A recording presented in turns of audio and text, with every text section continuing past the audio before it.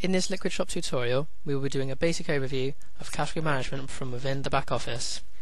If you click on the categories link down the left hand side, you'll be taken to the category browser window. From here you can see all the categories that have been set up on your site. Here you can see the category titles, and here in brackets you can see the number of products assigned to that category. The plus symbol here indicates that there are subcategories assigned to this category. If we click on the symbol, the subcategories will be displayed.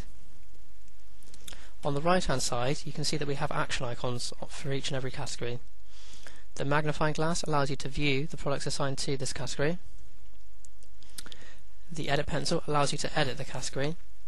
This folder icon allows you to create a subcategory of this existing category. The green tick icon allows you to enable or disable the category.